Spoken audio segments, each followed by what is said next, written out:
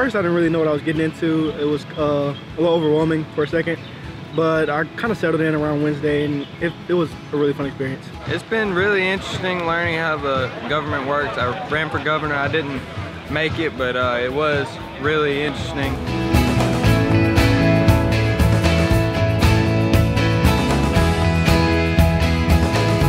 I learned a lot about politics and government here that I didn't know before. It does let you see a little bit more through the eyes of the people that are running for these offices, and you can kind of see a little bit about what they go through. Didn't plan on going to any of that. I came here and I kind of had an idea of what I wanted to do, but then that just completely changed as the week went on, and so I just jumped into all of it.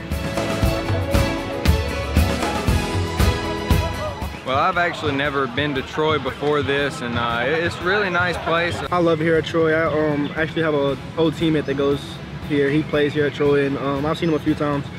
A lot of the college guys here are really friendly. All the staff here, super nice. I love the dining hall. It's great. I really like the campus. It's a really nice campus, and I had a great time here.